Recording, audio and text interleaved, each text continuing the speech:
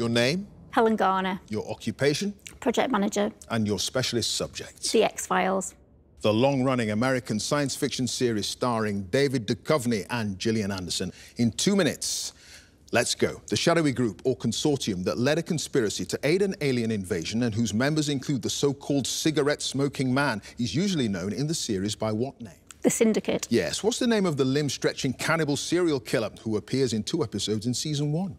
Eugene Victor Toombs. Yes. Which real-life quiz show host is credited as Man in Black #2 in the episode Jose Chung's From Outer Space? Alex Trebek. Yes. At the start of Red Museum, a young man called Gary Kane is found in some Wisconsin woods in his underwear with what 3 words written on his back in black ink? He is one. Yes. When Mulder is granted 3 wishes by a genie in the episode Je Souhaite, every other human being disappears when he wishes for what? Peace on Earth. Yes. In Little Green Men, Mulder has a flashback to 1973 in which he is playing what board game with his sister Samantha immediately before her abduction by aliens? Stratego. Yes. Which actor plays Patrick Crump, a man who has to keep driving westwards in order to stay alive in the episode Drive?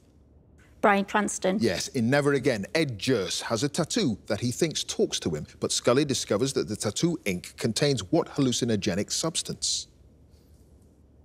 Rye. No, ergot. In How the Ghost Stole Christmas, the ghosts Maurice and Lyda, who tried to trick Mulder and Scully into killing each other, are played by Ed Asner and which actress? Lily Tomlin. Yes. What's the name of the hurricane that brings a tentacled sea monster to Florida in the episode Aguamala?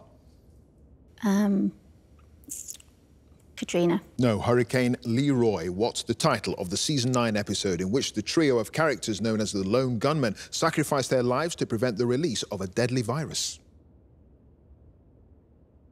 Jump the Shark. Yes, in Beyond the Sea, what nickname given to Scully by her recently deceased father is used by the death row prisoner Luther Lee Boggs to convince her that he has psychic powers? Starbuck. Yes. What's the name of the FBI division chief who first assigns agent Dana Scully to report on the validity of Fox Mulder's investigations into unexplained phenomena known as the X-Files? Blevins.